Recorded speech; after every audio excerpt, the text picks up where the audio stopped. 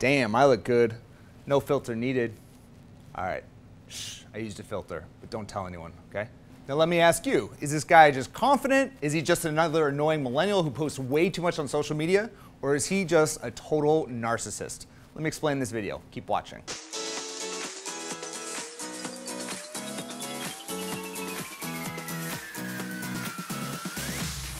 Hey there, you sexy single ladies. Adam LaDolce here from sexyconfidence.com, where I help the 21st century woman create a love life that she absolutely freaking loves. And since I help women just like you, I needed to make a video about narcissists, because men are far more likely to be narcissists than you women. And this is backed by a ton of data. A huge analysis was just done looking back at over 350 different studies that have really looked at over 400,000 people who participated. They found that statistically, men are much more likely to be narcissists than women. Now, there are many different evolutionary theories or just psychological theories that you can go into as to why this is the case. But rather than waste our time on that, why don't we just make sure that you just stay the f away from one of these guys, okay? But here's the problem. You're probably attracted to confident men with high self-esteem, and sadly, when you first meet someone, it's easy to think a guy has high self-esteem when he's actually a narcissist. So let me start by clarifying the key differences so you don't fall into this trap. Now, narcissists feel superior to others, but don't necessarily like themselves. In fact, narcissists' feelings about themselves tend to be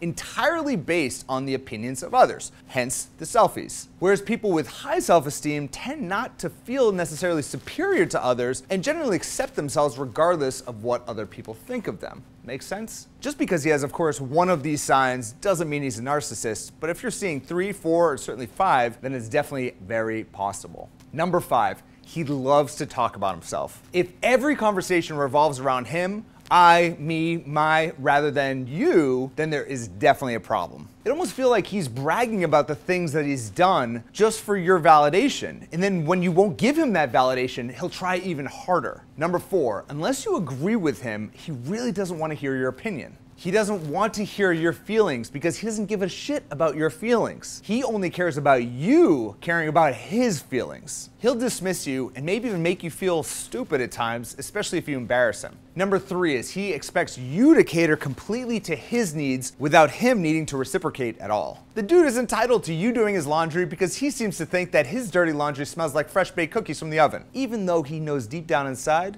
it still smells like shit, just like the rest of us. And he's certainly never gonna do your laundry for you. Number 2, he can be very, very charming when he wants something from you. But sadly, once he does get whatever it is that he wants, he'll drop you like a bad habit, which doesn't make sense because you, my sexy lady, are a damn sexy good habit that should be held, cuddled, and loved, certainly not dropped. And if he does drop you, then consider it a blessing. And finally, number 1 is that narcissists feed off spreading negative emotions to others and tend to be emotionally abusive. And this is because they have such a fragile ego that they're willing to put you down to make themselves feel better. Did you just get a promotion at work? He'll tell you that you didn't deserve it because inside, he's pissed that he didn't get that promotion. So let me ask you, have you ever dated a narcissist? Leave your story below, and this is a great way to be a part of this amazing community and share your story. And also, if you enjoyed this video and you want to avoid those types of guys and find an amazing relationship, then make sure you go ahead and click the link up there or right there and head on over to sexyconfidence.com. Join my email list where you're gonna get a ton of amazing resources that are gonna help you through every single stage of dating,